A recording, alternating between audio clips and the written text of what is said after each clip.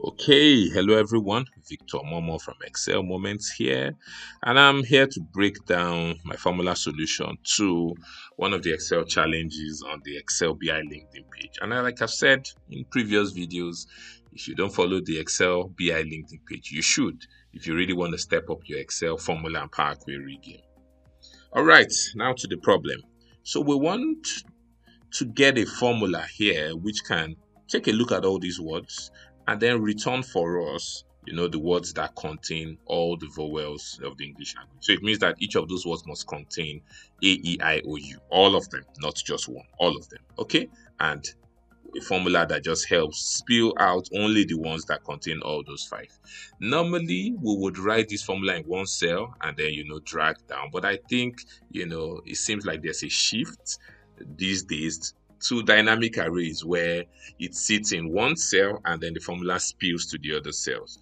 But even if you're approaching it, in the dynamic array, manner, it still starts from understanding what is happening in a single cell. And when you know what's happening in a single cell, you can then make it spill either using a lambda helper function or a lambda function in itself or some other means. But you must understand what's happening in the first cell. So that's what I'm going to do. But let's start up with the first cell. So how do I know if it contains those five, vowels, right?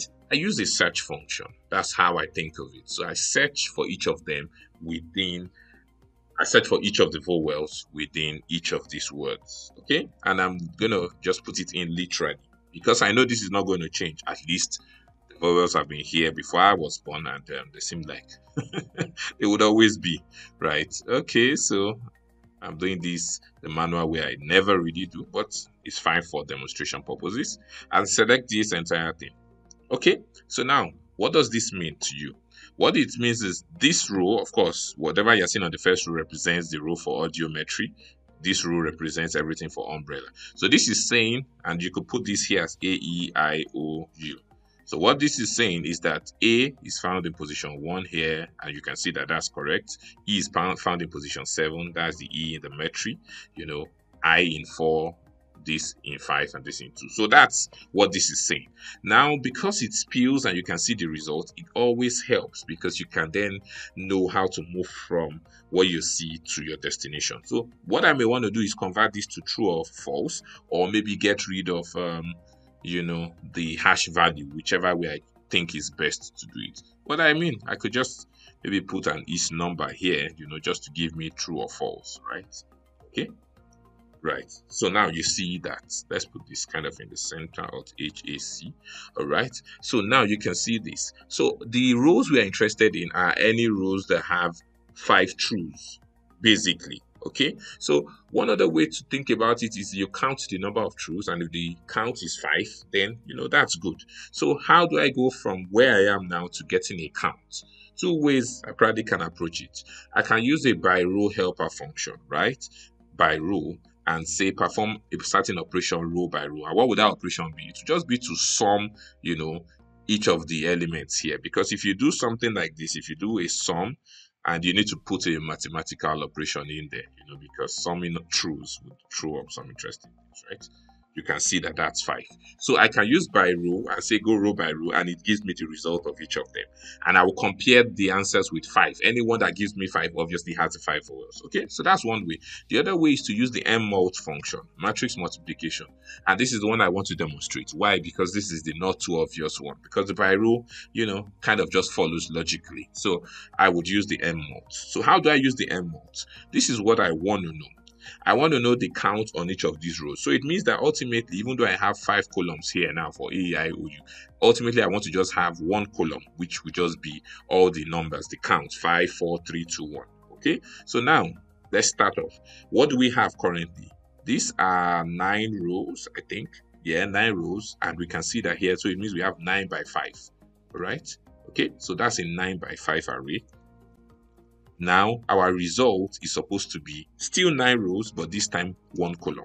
Okay, so the question is, what do you multiply a 9 by 5 by to give you a 9 by 1? The first thing you need to know for matrices is that the number of columns here must be equal to the number of rows in the array you're multiplying by. So we already know that we need 5 rows here, because if it's not the same, If the number of columns in A is not the same as the number of rows in P, you can't multiply. So this is going to be 5. So that one is obvious. So already, so what else do we need to come up with a 1? Technically, we just need, 5 by 1. Okay, that's how, the way I always think about it is 9 by 5, I already see the 9 portion there. So I need to bring in the 1 in there, and I bring in the 1. So if I do 9 by 5 by 5 by 1, it's more like you're just cancelling the second and third elements, and you're left with 9 by 1. So I need to multiply this by a 5 by 1, array. So how do I do that? 5 rows by, 1 column. Okay, so I can use the sequence function. I can use the sequence function and say sequence of 5. If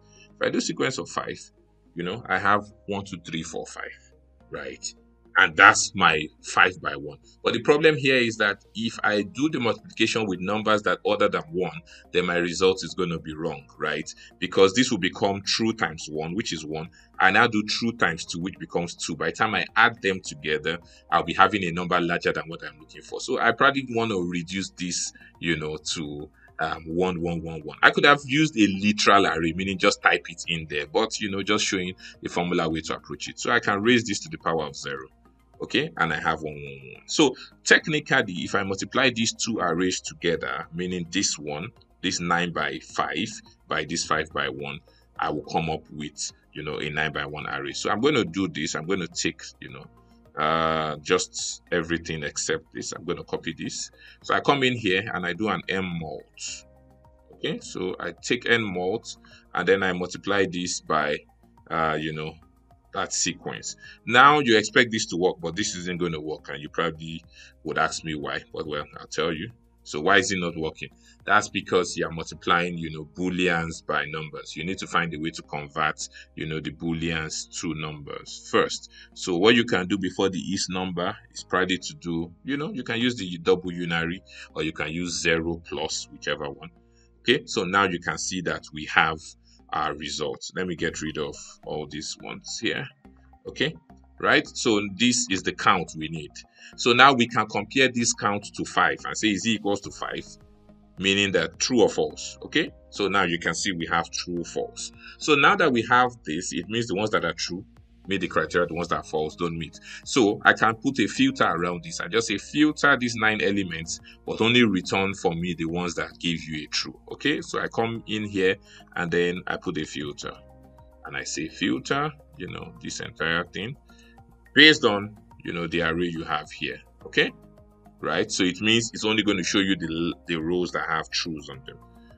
And you have that result. Okay, so it means that if I change this umbrella to, let me just change this to unintentional now, see what happens. So you can see that we have 2 of them, right? So it's dynamic in the way that, if anything changes here, it automatically changes in the results. You don't have to drag down. So it's not like, say, oh yes, I put the formula in one cell. If there are now 5 results, I drag down to 5. If there are 3, I adjust. This is going to adjust automatically. So this is how to solve it using MMULT. To have solved it using Biro, it's probably not as complex. Here, you just need to have an understanding of, array matrices, and how the multiplication works or doesn't work. So I hope you enjoyed this formula breakdown video. Hopefully I do some more. If you like it, please hit the like button. You can also subscribe to the channel. Excel Moments. For now, I'm out.